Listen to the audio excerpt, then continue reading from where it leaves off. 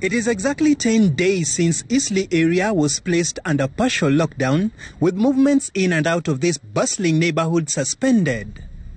But Eastleigh is now the home of a secret operation that is likely to raise eyebrows in government. This building, located at the heart of Eastleigh, boasts of numerous shops, but they are all shut. We, however, notice a few people making their way in up to the 5th floor. Their destination, door number 15. They are here to get services from the Somalia Embassy in Kenya, which is said to be organizing evacuation trips back home. But before they get the green light to leave, they have to undertake a COVID-19 test.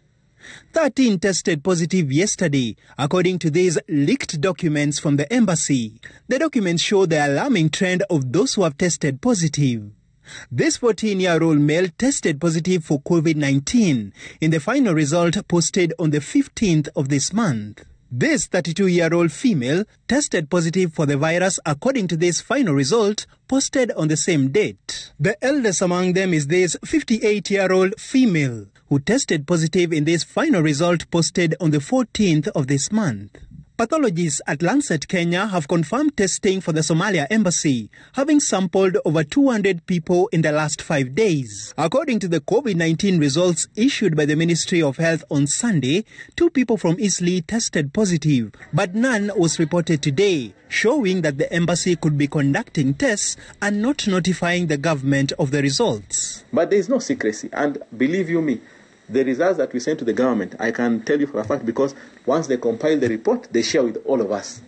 It is accurate. Kalebi says the high number of infections in Eastleigh may be a result of an old tradition which served the community well, but may now be aiding the spread. You eat together on the same plate, yeah. You will sit in barazani mnaongea.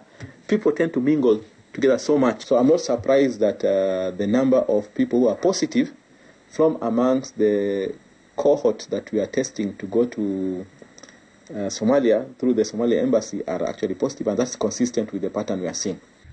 The government is yet to say whether they have been notified of the testing going on in Eastleigh, but the developments has raised many questions that will be begging for answers in the coming days. Dennis Otieno, Citizen TV.